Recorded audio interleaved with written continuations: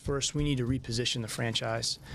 Second to that, we need to replenish the franchise after 11 years of not ever being able to do that because we were in such a pursuit for maintaining a team that could get to the postseason and contend in the postseason year after year after year. Yeah, Sam Presti speaking to the media yesterday about the changes to the team and the future of the Thunder. And this morning we're joined live in studio by our own Carson Cunningham, Mark Rodgers, host of WWLS's Monsters of the Midday, and then Alex Roig, who has the Thunder podcast. Let me shake your hand. I don't get to see you that often. Hello, good morning. So I'm going to shake your hand because I just don't get to see you. And Alex, all the way down there, thanks for being here.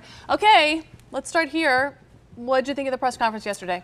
Oh, I thought it was necessary. I thought it kind of echoed his op-ed piece that he wrote in the Oklahoman, and I think he's kind of preparing Thunder fans, season ticket holders, for what's to come, and that is it's going to get bad before it gets good. Yeah. And I think he's preparing the fan base to get used to losing because we've kind of been in a fairy tale for 11 years, winning all the games they've had, all the 4 Western Conference Finals appearances.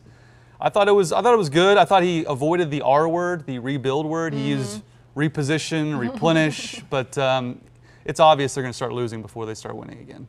Mark, what do you think? Well, I think Carson's suit game is about as good as Presti's. Yeah, really. He's really. I don't have the spectacles, he's got the same tailor, apparently. It's going to be a crazy 3 days. We're going to hear from Russell Westbrook today in Houston, and I think that's, to me, pretty interesting what he's going to have to say about his time here in Oklahoma City.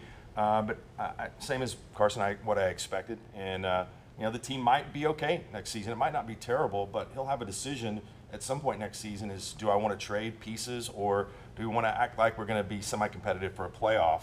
And I think this season really, to me, I hear it from a lot of people, they're excited about kind of a new beginning. It won't be the same as what it was, but there was some frustration at the end of last year with the way the team played.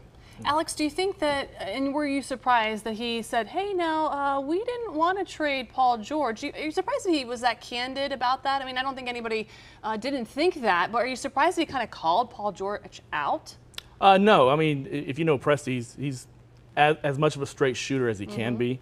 And so he kind of had to answer for the mutual comment that Paul George made during his press conference, and basically saying that it was not mutual from the beginning. Once Paul George came out with the trade request, it then became mutual. You have to see what you can get for him.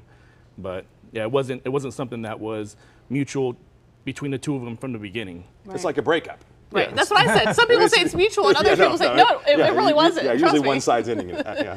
This idea of the team rebuilding this year and not playing as well, is that because that's the talent that will be on the court, or because that's a strategy as they get into the deep part of the season?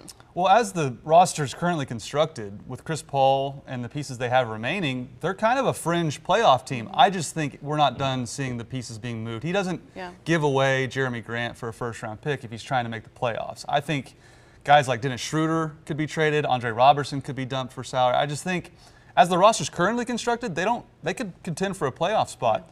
I just don't think that suits them. That doesn't behoove them to win games right now. They want to get as high a draft picks as they possibly can so they can draft the next Kevin Durant, Russell Westbrook, James Harden. The odds of that aren't likely, but that's kind of the plan moving forward. So I think as the roster is now, they can win, but I don't think Sam's done. I think that's why he was hesitant to use the word rebuild right now, because he hasn't moved. Look, Chris Paul and him, they're playing a leverage game. They're both going to pretend they're happy with one another until the right trade comes along. Then he will trade him and dip down and start playing the young guys, which I agree with Mark. I think it's a different kind of excitement, right? It's not contending for a championship, but it's a young, hungry team, kind of like we saw when they first got to Oklahoma City. I think some of the most fun Thunder fans have had in the arena was when they were the 8th seed, taking on the big bad Lakers when they were kind of the young up-and-comers. So I think that's what's coming. Are you surprised, and were you surprised, when the Paul George trade came down, were you, like everybody else, fans caught off guard? Oh, yeah, it came out of nowhere. You know, it came in the middle of the night, right, too. In the middle of the night, it really did. Most of Oklahoma woke up and found out that Paul George was traded. Yeah. So, yeah, it was not expected at all. If Paul George was still here, would Russell Westbrook still be here? Was this a domino thing? Is that an obvious? Yeah, he would still be here. And Carson and I were having this conversation before the show, as I think that this team, might have been a 6, 7 seed. And that's not really a great place to be. If the Thunder would have finished the top 20 of the NBA, they would have lost their first-round pick this season. So what Sam Presti's done, I think, is pretty exciting to him, because I think he does like to tinker and move, and that's what he's best at in his job is the trade maneuvering. So he's got all these picks, may trade some of them, may take some of them, but it does set Oklahoma City as a small market team up to be pretty good for the next 10, 15 years. Yeah, I think Paul and Russ and Sam, they fought the good fight, but deep down, I think they all kind of knew that they had maxed out their potential. Their salary cap was maxed out. They knew they weren't going to win a title. So I think that's why Paul, once this opportunity with Kawhi Leonard and the Clippers came about, that's why he made the move. And I think that's why Russell and Sam were eventually cool with it. I think they all deep down knew that they were not winning a title this season. What does Billy Donovan have to do to have an extension? I mean, I don't know. That's a delicate situation. Sam kind of skirted the issue there about how well he got along with Russ and Paul George. I think this is a great opportunity for Billy Donovan. The pressure is completely off. He's going to be coaching young college-type athletes, which he's a legendary college coach. I mean, he'll be in the Basketball Hall of Fame as a college coach. So for me, it's an opportunity for him to prove that he can develop young players, which I thought he did a pretty good job of. Jeremy Grant jumped leaps and bounds under Billy Donovan. So to me, I think the pressure's off for Billy Donovan, but he is on a one-year contract. He is coaching for his job. So the pressure's off, but he still has to prove he can coach another year. Well, one thing, Alex, he's gone from having a coachable or an uncoachable team to now a very coachable team. Yeah. I mean, there was nothing he could do to coach Russell Westbrook. Russell was going to do what he wanted to do, ball dominant player. And now I think we can start to see Billy Donovan, some of his workings with the team, and I think that'll be noticeable. If he wants to come back, I think he will be able to come back. If he doesn't, he'll go get a great job in college and make the same kind of money, so he's going to be fine. And I think if you look at the assistant coaches that the team got, it's more on the developmental side than it is on the contending winning side.